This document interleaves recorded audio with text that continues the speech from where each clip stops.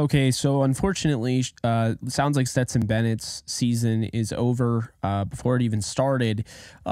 Wishing him the best, no matter what he's going through. I have no idea, but it's a personal matter. He's been placed on NFI, which is non-football injury list. That goes back to the beginning of the season.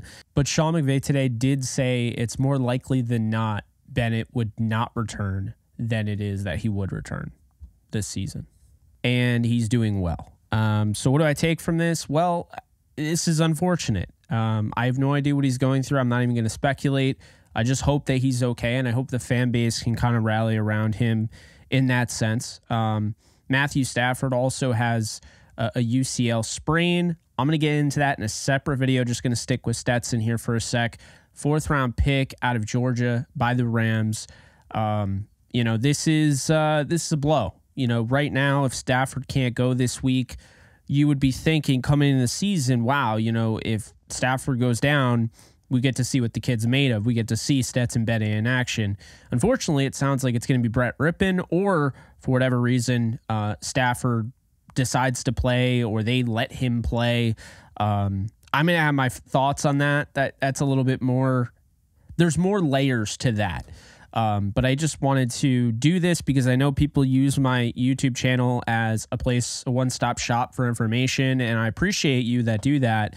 So I'm just passing this along that Stetson, because this is probably one of the most asked questions in all of my live streams.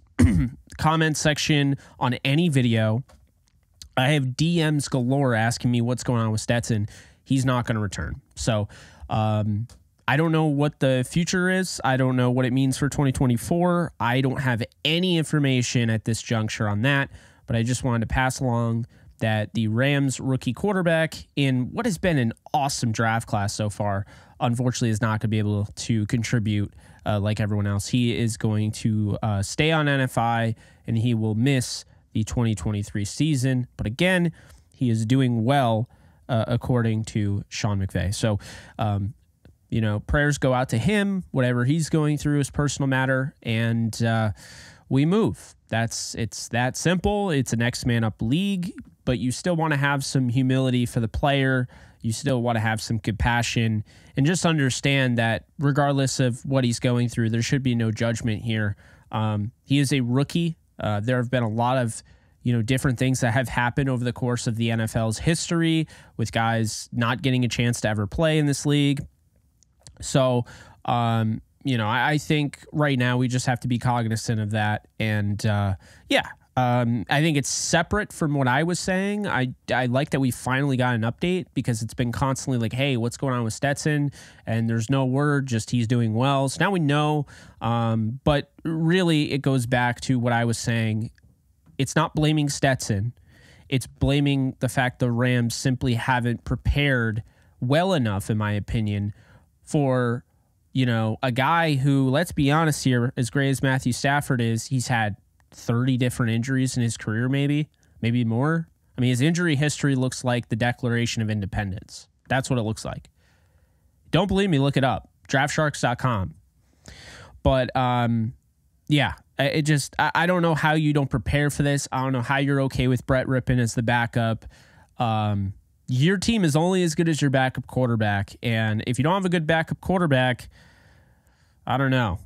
And I think the Rams did potentially have a good backup in Stetson Bennett. I was excited to see him play this year, if need be.